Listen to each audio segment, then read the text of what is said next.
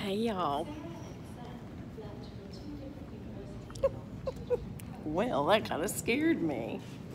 So today I am waiting on, look at me in my little white pants, my little white purse. I love it. But I'm waiting on, okay, there we go. I was purposely waiting on folks to get in their car so they won't be seeing me filming myself. Oh, y'all, I got the best parking place this morning because right as I pulled in, someone else was pulling out, and so I got a great parking place. I mean, great. You're gonna see. Looks like I'm on this joint. Oh, I don't know if I'd want to. I don't know if I'd want to own my own business. Actually, my husband does, but it's a small paint contracting business. This is big. This is international. I don't know. I've got this weird little hair sticking out there. Whatever. My hair is like fried today. I look like I braided it. Okay. So, you know, I've been going to the doctor to see about my thyroid and stuff like that. Blue Cross Blue Shield is dropping. Piedmont, it's all my doctors. I'm gonna start over unless they can negotiate, and they generally do. I think they did this with United Healthcare. I just had a squirrel throw a pine cone down at me. Maybe he wants my attention. Well, it's a cute little pine cone. Thank you. Thank you very much. There it is. There's the pine cone. Well, you know what it could be. He was just finished eating. Maybe I better get out from underneath him because he may be going to the ladies' room next. I mean, the gentleman's room. The squirrel bathroom. Beth, where do I come up with some of this? Well, I don't know. But we have a good time anyway. Oh, me. So, have any of y'all started some of your New Year's resolutions? I know you're gonna laugh, right? Like, Beth, what do you mean New Year's? Because we all know the truth. We start them, and then they fall away. But you can always start them back. So, we're starting into the second quarter of the year, and it's good. Look how fried my hair is. Y'all, I need to go see about vitamin deficiency. Anyway, this is the purse I'm telling y'all is, listen, it just sounds good. The leather and the hardware. It's a Michael Kors. I got it at the outlet store. And I really do enjoy it. The outlets, you have to kind of just like anything that gets leftovers, you got to pick through them. Y'all, sorry about my bra strap. Just little flashes at times. But you know what happens? Let me take this off. See how winded I sound? Ah! And I did go to the heart doctor, and he said, do not start back exercising yet. He says, I want to check your heart. And until your blood pressure gets down, we're not checking your heart because you can't even do a stress test. Is that just embarrassing? I can't even do a stress test per the doc. But I know he doesn't want me to fall over while I'm trying to, I think, you know, they make you walk hard and get your breathing and heart rate up substantially so that they can stress and see where you're at. But they don't want to do that and give you a heart attack at the same time. So if your blood pressure is high, they will not let you. Well, I didn't know my blood pressure had gone back up. It's been down for like a year, and I haven't even been doing meds. So I think it's because of the weight I've gained, and that and I'm on Weight Watchers. If I'll get some weight off, and I am back to taking my meds. I did say, he did tell me that it does not hurt your kidneys, because I was concerned about that. And he said, no, it does not affect your kidneys. And what will affect your kidneys is if you have high blood pressure, so start your meds back. So I did. And I also started back metformin, which is kind of a drug that helps you stave off diabetes. It kind of helps with insulin resistance so that you don't become diabetic. That's another one I'd heard can be very tough on your kidneys, but diabetes is more tough on your kidneys. So, bottom line is getting the weight off get my blood pressure down, and then I can do more exercise. And if I do more exercise, then I can do more, get more weight off, and then I can get off these meds. I think the thing is, for the type of things I'm talking about, rather than accepting that you're overweight and accepting that you need meds to help you with sugar, if you're not there yet, and if you do, then you need to take your meds. But if you're still in the yellow zone where you might be able to reverse all of this by getting serious about diet and exercise, you need to do it. Well, I haven't.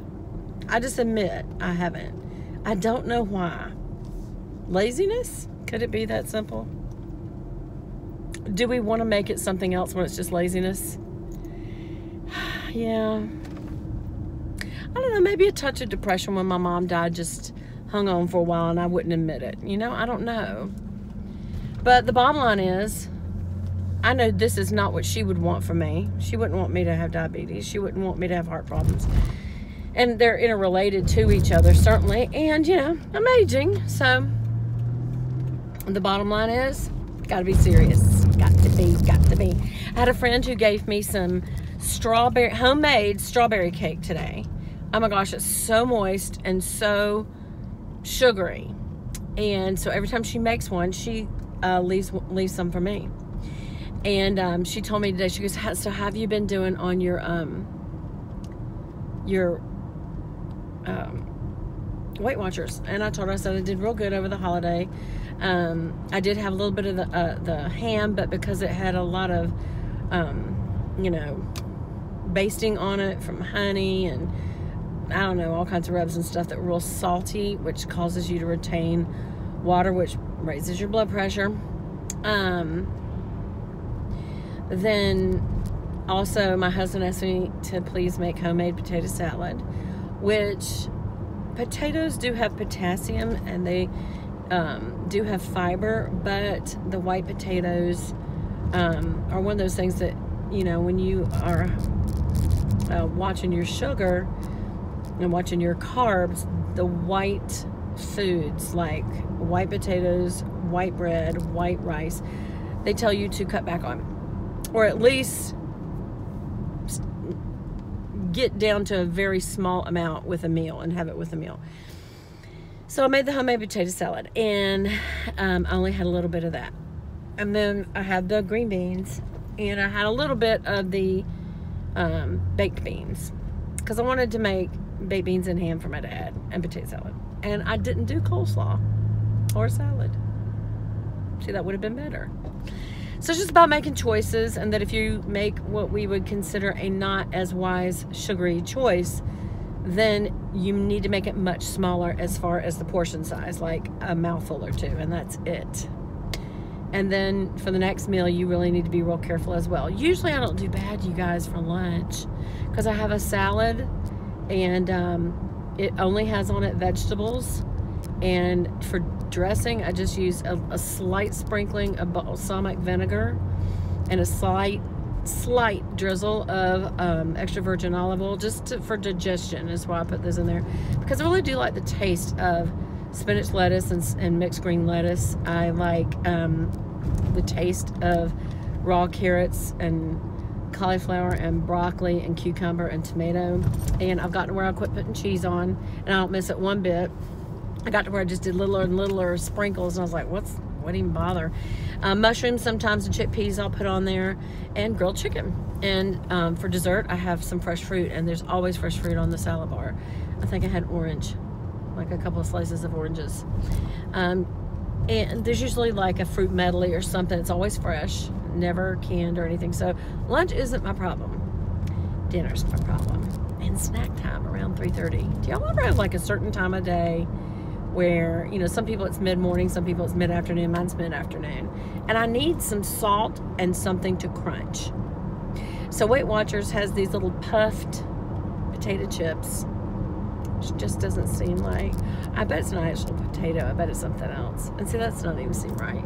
So today, for my snack, I went and got a few sprinkles of walnuts, a couple of almonds, a couple of pumpkin seeds, and a couple of cashews, and I just kind of stirred it around with my finger in a little cup, and then I just ate one at a time so I didn't like cram a bunch in my mouth. And that really was a crunchy kind of whatever that sodium need I seem to have. I don't really crave sweets. I seem to crave salt. I know that's not good. Probably fat, right? And I'm sure as I retrain my mouth, I will, because all of those are salt-free, except I think that the cashews have a little salt on them. But all the other seeds have no salt on them. They're not salted. I'm not sure even the cashews do. So that's a great snack that I can have, and I'm just going to start doing that every day instead of any kind of...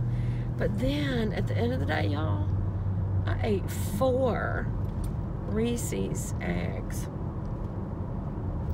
The little eggs, you know, that melt in your mouth. 4. I just sat there and ate them. I was like, what are these doing at my desk? So tomorrow, working from home, I will not have the Reese's. They're not Reese's cups. They're the shapes of things like pumpkins or Christmas trees and the Easter. It's an Easter egg. And so they don't have that dark brown cup on it. And so they're not as hard, and they just melt in your mouth. And it's just not good to have them around. I think that's the key, y'all, is not having temptation around you.